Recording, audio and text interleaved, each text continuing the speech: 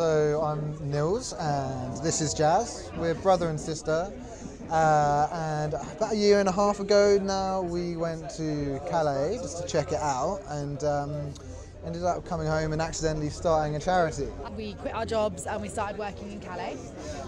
We spent a lot of time in Calais for the first year and a half of our work, and slowly we started to move into Greece, we started to move into Turkey, and now we work in locations across Europe and the Middle East, supporting refugees on a grassroots level. So this particular event is raising money for our shelter building project in Turkey.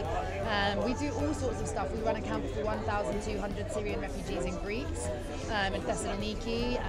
We run a search and rescue team in the Mediterranean. So things have just developed and spiraled in this last 18 months, and we're constantly looking for people to help us fundraise and support our work, which is what this event is all about.